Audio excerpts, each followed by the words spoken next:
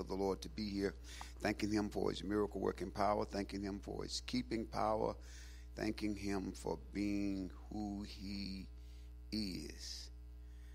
I brought 2 Bibles tonight. We're going to go to work. You know, go ahead and get comfortable. Thanking God for everything, for all of you. And it was amazing. I had something I wanted to talk about, I've been working on, and the Lord wouldn't let me do it. Matter of fact, I was studying and trying to get things together, and like a heavy sleep just came over me, and I couldn't, what I wanted to do, I couldn't do it except I got all my stuff together. And the Lord said, this is what I want you to see. You have to seek God for something to say if y'all don't know that or not. But and I'm trying to say, you know, the Lord has just been moving so. People talking about all his blessings and all of his deliverance. We've seen the miracle working power of God in action, and I just wanted to just sort of work this thing and let everybody just know faith is. Now faith is the substance of things hoped for. It is the evidence of things not seen and all of that. But that wasn't what the Lord wanted. So I learned how to listen to him. So tonight I got for you all what he gave me. And we're going to do for a little while. I don't know how long it's going to take. We're going to work this. Is that all right? We're going to go as far as we can get one time, and then we'll go further the next time. But the series we're getting ready to start on is Who and What is the Holy Ghost? Who and what is the Holy Ghost? Is that all right? And in this lesson, we're going to talk about some good things. Is that all right? Who and what is the Holy Ghost? So we're going to have to establish some facts. And every time we come, tonight is going to be just the groundwork. I'm not going to give you all the information. You're going to do some work. Somebody say, oh, Pastor, I thought you was going to break it down. Oh, come on. This is going to be good. Who and what is the Holy Ghost? And if you notice, his name is Holy Ghost.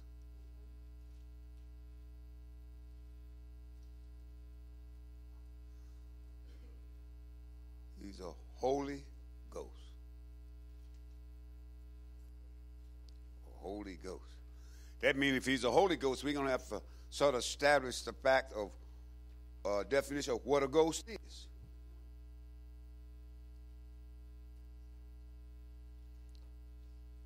that all right? So we're going to know what a ghost is.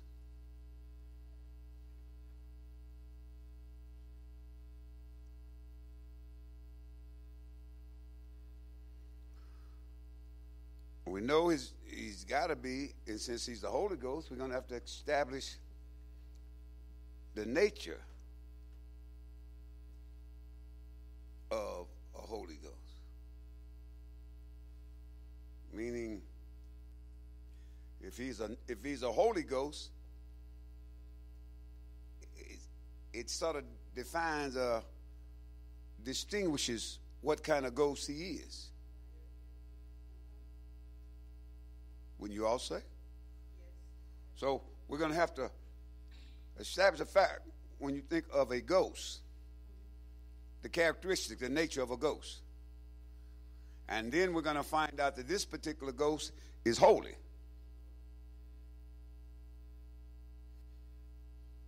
And since we know God is holy, and this ghost is holy, then he's going to be,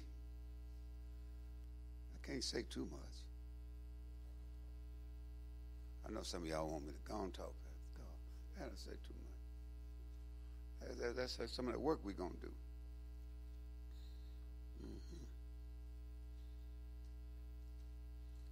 Since he's a ghost, we're going to need to sort of find out where he lives.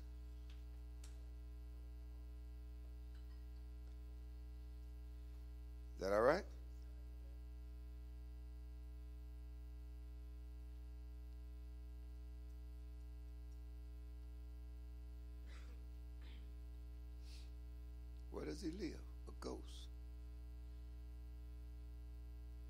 People, a lot of time they think ghosts live in haunted houses, graveyards, and places such as that. So this ghost here is holy. Matter of fact, he can be sitting right beside you. I'm just saying. I ain't gonna say too much.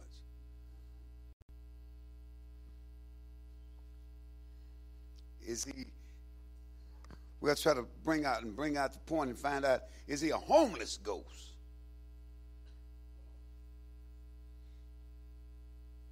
Is he homeless?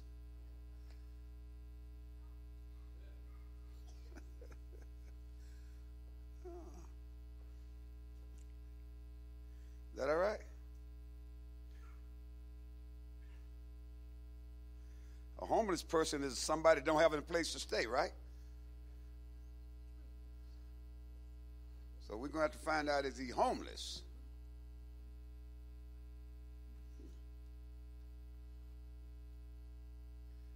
That's how, boy, it's going to get good. We're going to establish who he is. And then we're going to have to establish what he is.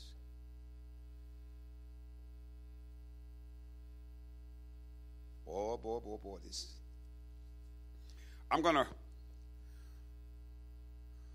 read something for you here, if y'all don't mind. We're going to sort of work with this part to start off with. Is that all right? The first chapter of the book of Acts.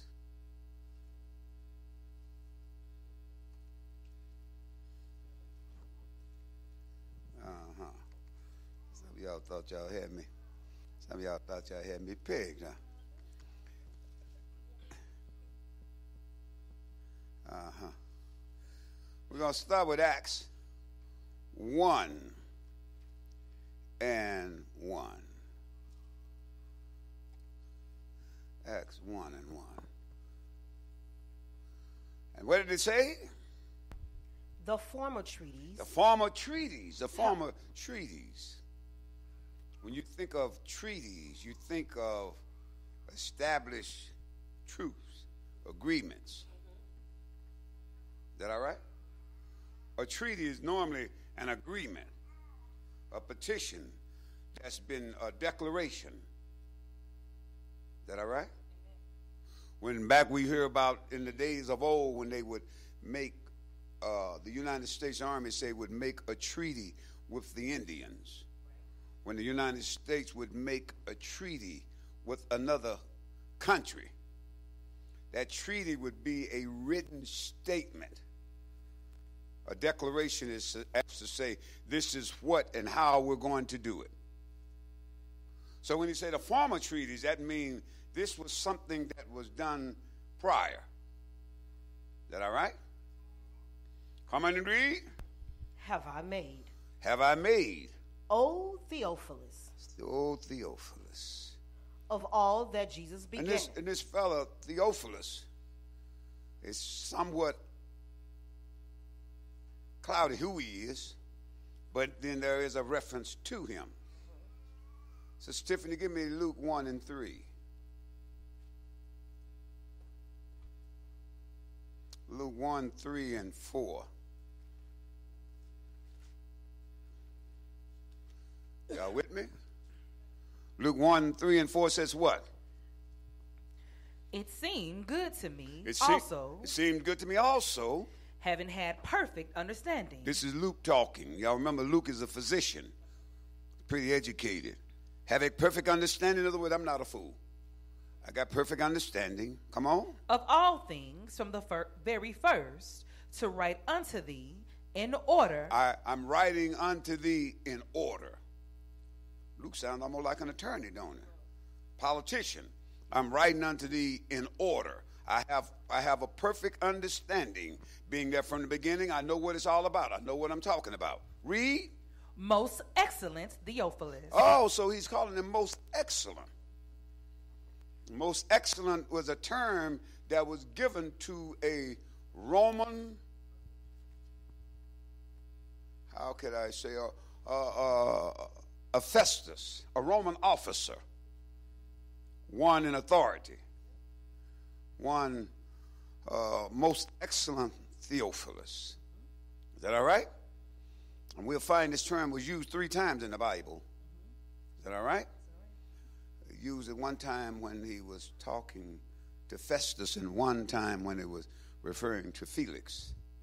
So most excellent Theophilus, it seemed, and y'all might not believe this, but Jesus had some folk that was Romans that were saved. Yes, he did. But they had to stay under the cover. See, they couldn't blow their cover. Nicodemus. So, and then Paul, the scripture says how they went to those that were authority not to blow their cover. Because you might not believe it. Sometimes it's good to have saved folks in high places. Somebody can pull a string, open a door for you. So everybody that got saved wasn't vagabonds. So here he says, most excellent Theophilus. Read. That thou mightest know. That thou mightest know. Watch what he's getting ready. That thou mightest know what? The certainty. The certainty. Of those things. Of those things. Wherein thou hast been instructed. Oh. So look like Theophilus has gotten some instructions. And he's not talking about what Caesar said. That's right.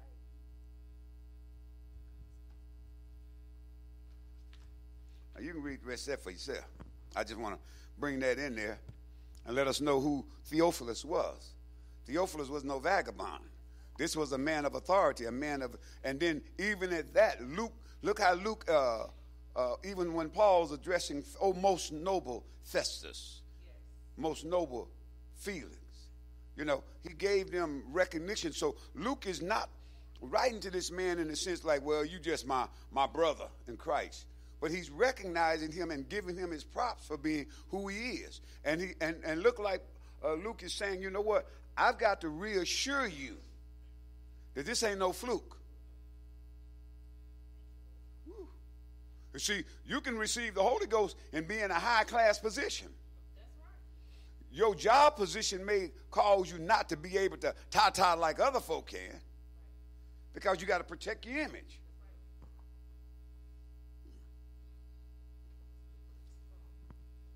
We often see the sign, the fish on the cars and different things like that. See, a lot of that came up during the Reformation, during the persecution of the saints. And people had emblems and symbols that they made in order to do, just like in the time of slavery.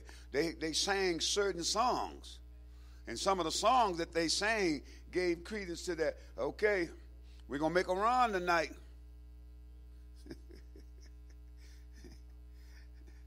And I'll be back and I'm coming home in the morning. Well, some folks think, well, you know, we're going to glory. No, we're going to make a run down south and we're going to bring some of our brothers back.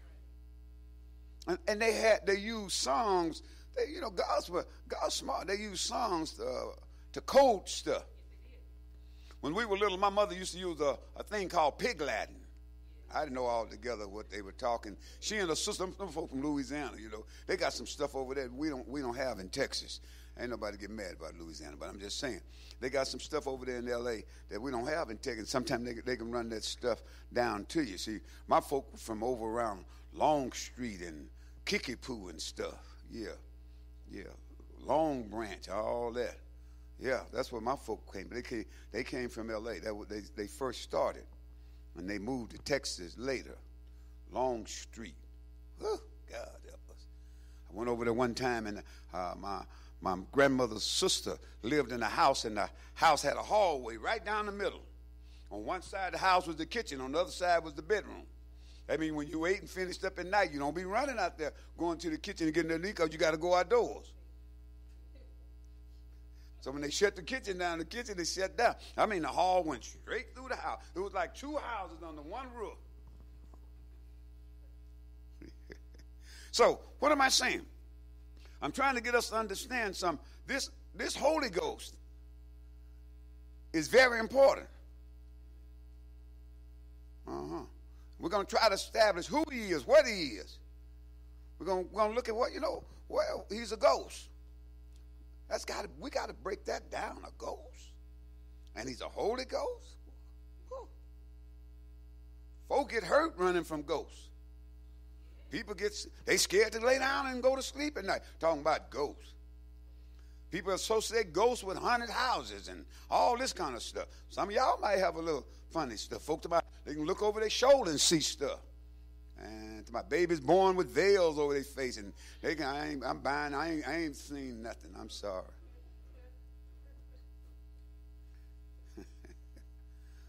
So here we find Luke talking to Theophilus. We find the same fellow Theophilus is mentioned. Luke mentions him again. I believe you'll find out that Luke is considered a given note of being the writer of the book of Acts. All right? So then he said, if we notice here, Acts 1 and 2, we'll go back there. But I want y'all to remember something, what he said, that in that fourth verse in Luke, where he told Theophilus that thou mightest know the certainty. Y'all see that? Of those things wherein thou hast been instructed. In other words, you've been told this, you've been taught this, you've been instructed that this is the way it is. And sometimes you have to come back and remind people of the certainty of what holiness is all about. Because some people, they save for a while. But then, believe it or not, if you don't stay rooted in this thing, what you once knew can slip away from you. It don't always have to slip away all at one time. But it can slip away from you. And the only way you keep it, you stay in church. The only way you keep it, you study. That's when the Bible tells us what? To study to show thyself approved, a workman unto God, needed not being ashamed, rightly dividing the word. So you got to study. We study to show ourselves approved, that we may be approved of God. Now, verse 2 says what? Until the day in which he was taken up. So we know Jesus was taken up. Read. After that. After that. He threw. Oh, notice what he said. He threw. After that, he was taken up. So if he was taken up, that means he's not here. Is that right? Okay, I just want to hear y'all say it. He was taken up, but after that, he threw the Holy Ghost. What did he do? Had given commandments. Had given commandments unto the apostles. Oh, so he gave some commandments to the apostle through the Holy Ghost. Is that all right?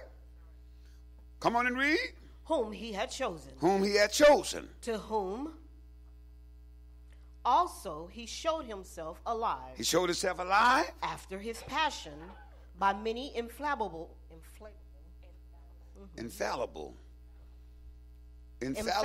proof. In other words, undeniable. You can't knock it. You can't rock it. You can't shake it. Can't tear it apart. That's all right, honey. Help me out. At least I get amen somewhere. Read. Being seen of them 40 days. Y'all remember me telling you God was a numbers God? Y'all notice that? Jesus was seen, having been seen of them 40 days. This was before his ascension. Read. And speaking of the things pertaining to the kingdom of God. And Jesus took advantage. He wasn't just here sitting on a log somewhere on a seat, but he was working on things and teaching them things concerning the kingdom of God. Come on and read. And being assembled together with them. And now he was there with them, being assembled together with them. What did he do? Commanded them. He gave them a commandment, an order. Do what? That they should not depart from Jerusalem. In other words, stay right here. Gave them a commandment that they should not depart from Jerusalem, but do what? Wait for the promise. Wait for the promise. So we see then, what is the promise?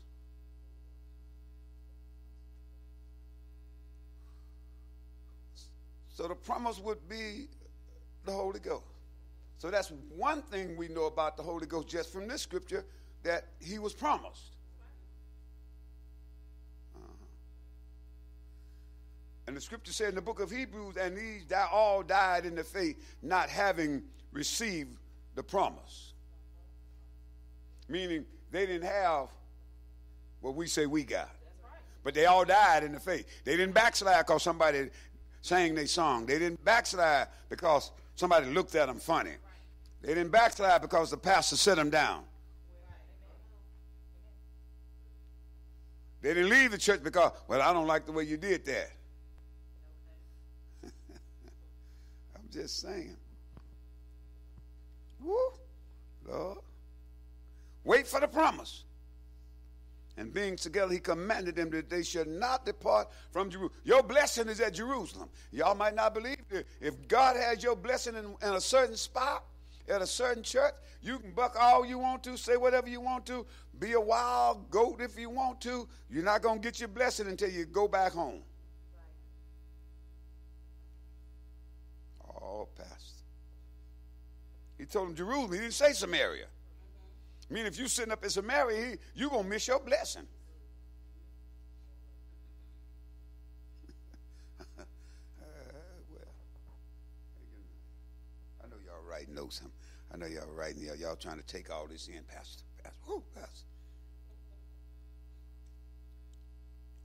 They should not depart from Jerusalem, but wait for the promise of the Father, which said he, ye have heard of me.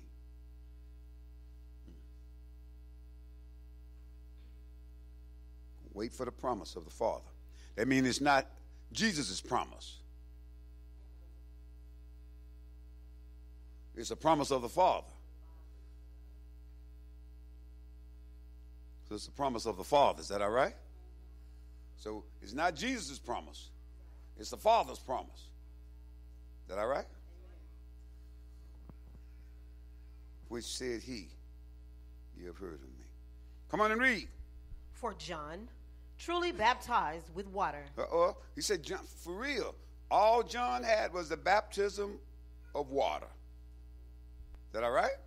Read. But ye shall be But there's a conjunction. Now it's something getting ready to change. But what? Ye shall be baptized. We're going to be baptized with what? The Holy Ghost. Oh. So now we find out how we get it. We're going to be baptized. Anybody want to tell me right quick what the word baptized means? Y'all scared to talk? Can I a hand? Can I a hand? Can anybody want to raise a hand so I can identify your answer with you? Because if you right, I give you credit. If you're wrong, I'm put an X on. Miss Cookie got her hand up. All right, what did you say? Can y'all hear her? She says she can't hear you. I believe you can talk louder. Oh, thank you. Praise the Lord. So to be baptized is to be submerged. To be submerged, that means we're going to be completely engulfed by it. When you're baptized, you are submerged in water. Can anybody hear me? You are submerged in water, all of you. When you sprinkle somebody, you just sprinkle the water on their head or wherever. But when you're baptized, you are completely, it encompasses all of you. So when we got baptized with the Holy Ghost, look like to me, your little toe and your big toe and was just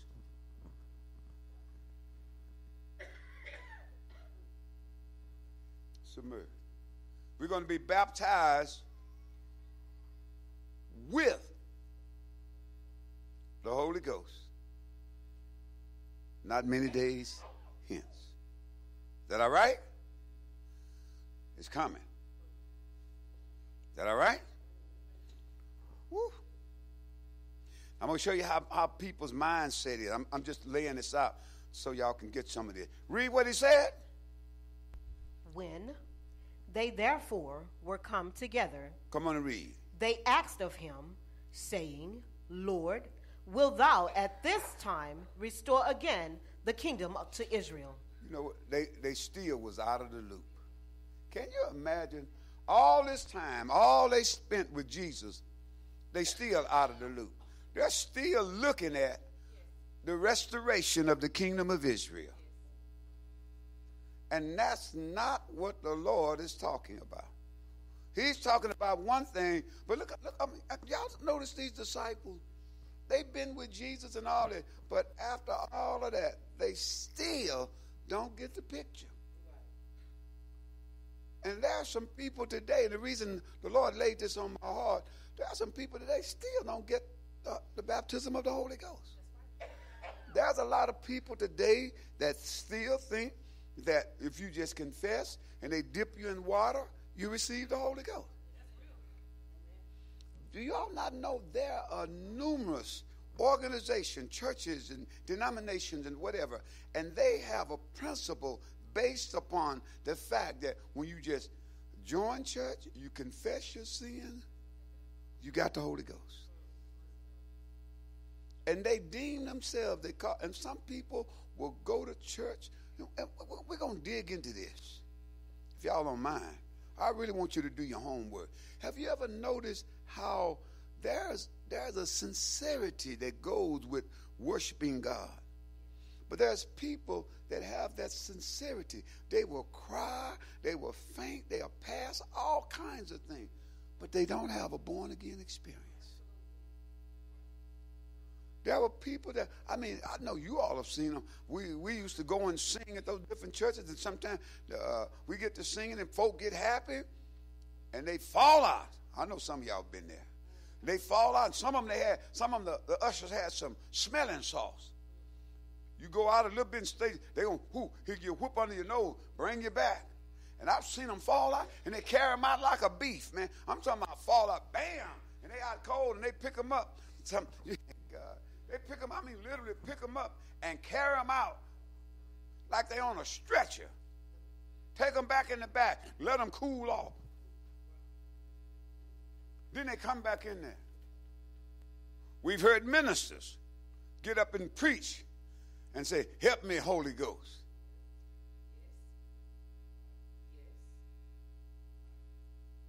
We're gonna dig into this. There's gonna be some good digging.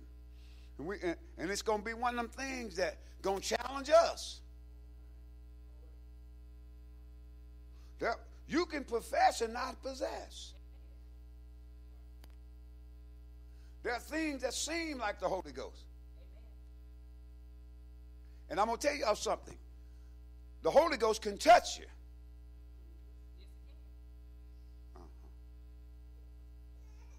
Sometimes folk be singing. And they get to singing and maybe not have the Holy Ghost, but they get to singing, but it's something about us that connects with that. And when you get to singing and it gets good, you feel something, them little doodads, they start messing with you. And sometimes it'll make you cry. Nobody do nothing wrong.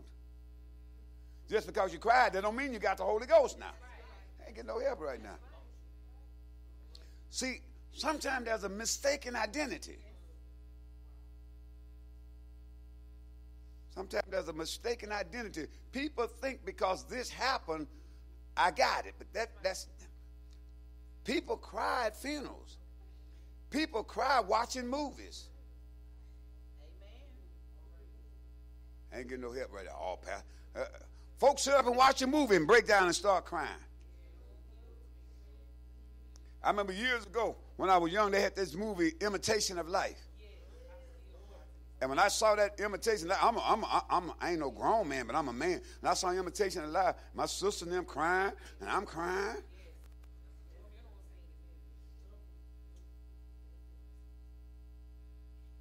Well, some folk cry because maybe Roger Rabbit's girlfriend got killed or whatever, you know. They need something just to cry about.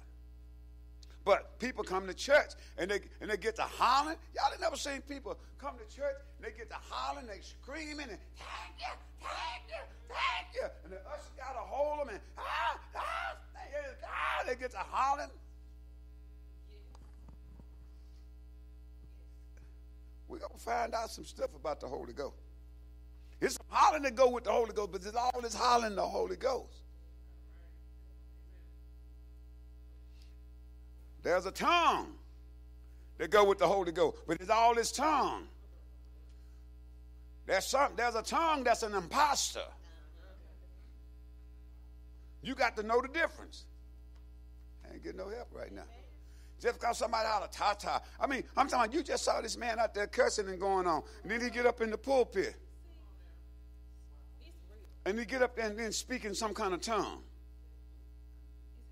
And if you, I'm going to tell you something else. We're going to deal. You, even when you're saved and you work in the altar, a person can be on the altar and they can speak in a tongue. But you got to be sharp enough to recognize the real tongue and the imposter. Because if you don't, just like the individual that's doing it, they can be fooled and the devil make them think they got it.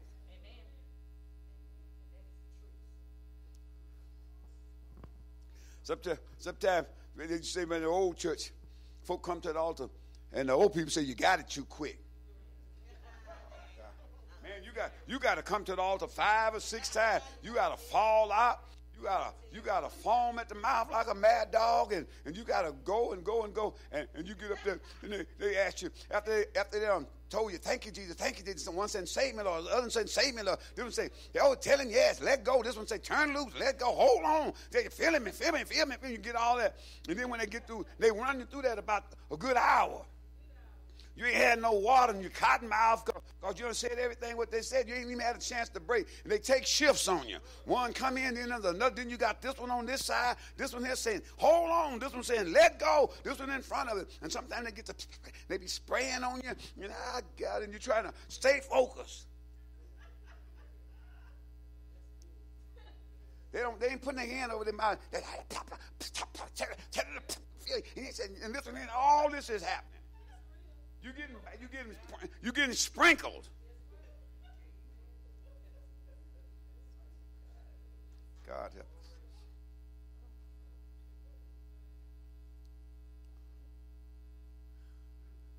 And then when they get finished with you, and you try to get your man, they done had you down there so long, you tried to get up and you tried to straighten your knees up, and then some of them you almost about to fall out, and they take shit, hold you up, and then they, God help them. Then every now and then somebody putting their hands all on your head and they rocking you, and when they get through with you, come on, baby, tell us what the Lord did for you.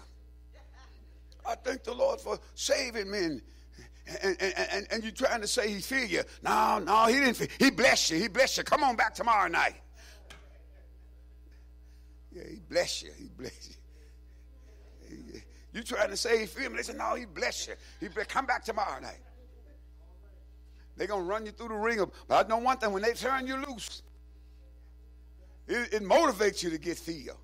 Because you say, man, if I can get out of this press shop, woo, if I can get out of this press shop, I got it. Yeah, thank you, Lord. We're going to find out about how you receive it. How you receive the Holy Ghost. All these some things we're going to work on. And I'm giving you this so you can start your notes and get your homework together. How you receive it. Some people have all kinds of statements. Some say, well, when they take you to the water and they baptize you, that you receive the Holy Ghost. But then there's scripture that brings out whether or not you receive the Holy Ghost. I'm going to just throw something in there when I said that. Give me, what's that? 1 Corinthians 1 and 15. Did I say it right? 1 Corinthians 1 and 15. You got it? You scared to read it? Lest any should say that I had baptized in mine own name. Go up to the 14th verse. It just popped in my mind. I thank God What? that I baptized none of you, Paul said, I thank God I ain't baptized none of y'all. Why? but Cephas Uh-huh. and Gaius, Read. lest any should say that I had baptized in mine own name. Paul said, let somebody be saying, I was baptizing in my name. Come on and read. Read. And I baptized also the household of Stephen. Of Stephanus. Come on. Besides, I know not Besides that, I don't know nobody else I baptized. Why? Read. whether I baptized any other. Uh-huh. For Christ sent me not to baptize. He didn't send me to dip folks in water. Now, Paul wrote most of the New Testament. And this is the emphasis he put on water baptism, and he was doing this because people were saying, I'm of Paul, and I'm of Apollos, and I'm of Cephas. They had separated like they have now. If you don't have the same color card I have, we don't associate with you. If you're not under my bishop and my apostle, we can't fellowship. If your church don't have the same name out there on the marquee, we can't fellowship with each other. People draw lines in the sand. They say, well, we don't say we're the only thing that's right, but you act like you are.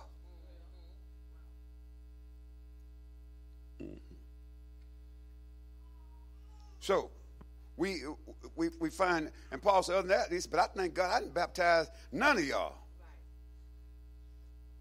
For God did not send me to baptize, but what? To preach the gospel. He sent me to preach the gospel.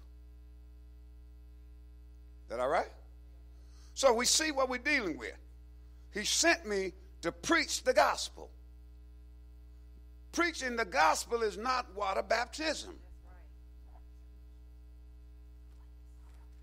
Water baptism is an outward show of an inward work of grace. Is that all right? When a person gets saved and filled with the Holy Ghost and we baptize you in water, we cannot go out there and dig a hole and bury you, cover you up, and then uncover you to say you've been buried with Christ. So what do? We use a liquid grave, showing that you're burying that old man, and when you come up, you're coming up in the newness of life.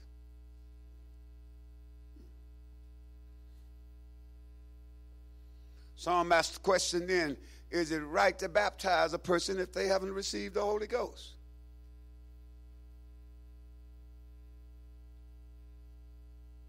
I'm going to leave that question out there. I know some of y'all wonder, well, that's what you're going to say.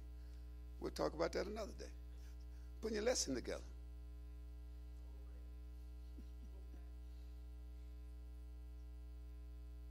That's a good question.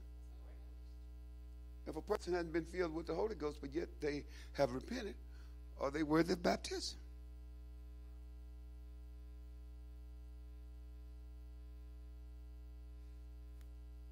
I'm not answering it tonight. I'm not answering it tonight. Praise Jesus. I'll give y'all something to work on now. So, come on, let's go back to go back to Acts. Acts 1:7. And he said unto them, it is not for you to know the time. No, what he said, it's not for you to know the time. What? Or the season. Or the season. Which the Father had put in his own power. Oh. So Jesus is letting you know, I don't even know. I hope y'all picked up on that. He said that the Father has put in his own power. Don't ask me. I don't even know that. But then he turned around and said, but a conjunction. Is that all right? What's going to happen? You shall receive power. You're going to receive power. After. Whoa. You're going to receive power after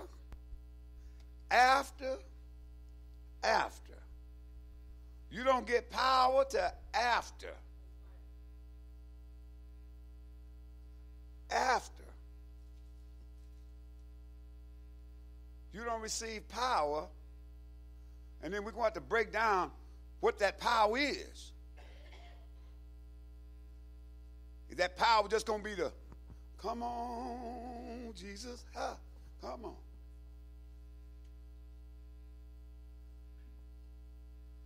Power. And ye shall receive power. That's one of the strongest verses in the Bible. But ye shall receive power after that the Holy Ghost. Notice he said Holy Ghost. We got a lot of church folk who want to call Holy Spirit. All of them spirits.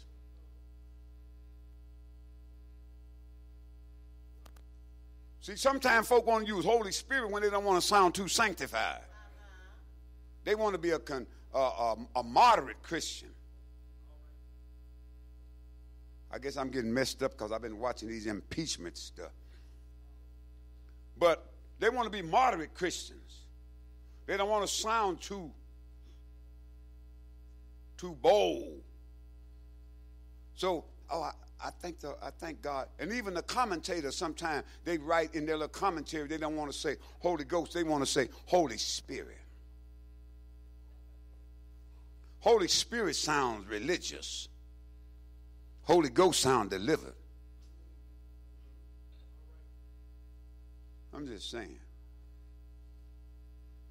And see, if we're not careful because of the fact that somebody say, you got a Holy Ghost? When you think of Holy Ghost, you say holy, you can live with a spirit or the terminology of. But when you say the Holy Ghost, whew, Holy Ghost. If you young ladies sitting right there, and if I told y'all there was a spirit, I saw a spirit behind you all, you might sort of okay. But if I told you, I said, I saw a ghost. Man, some folk getting ready to vacate the premises. They're getting ready to move their seats to the other side of the church. I saw a ghost right over there, right behind y'all right there.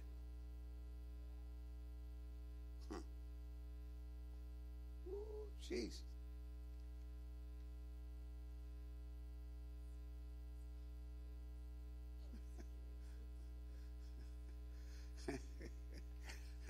But you shall receive power. After that, the Holy Ghost is come upon you, or has come. I better leave that alone.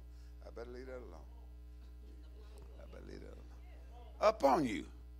Upon you. That's what the book said. The book said upon you, didn't it? Didn't it say upon you? Is that in y'all's Bible? Read. And ye shall. After he's come upon you, and there's a but in the beginning. Now we got an and. And what? Ye shall be witnesses. Now you're going to be a witness. When you're a witness, you're one that know or have seen firsthand knowledge of the facts. But you can't be a witness until you get the Holy Ghost. Or he come upon you.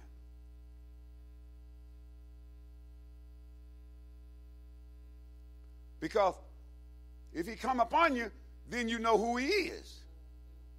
If he hasn't come upon you, you just hitting and missing. You can be a second-hand witness.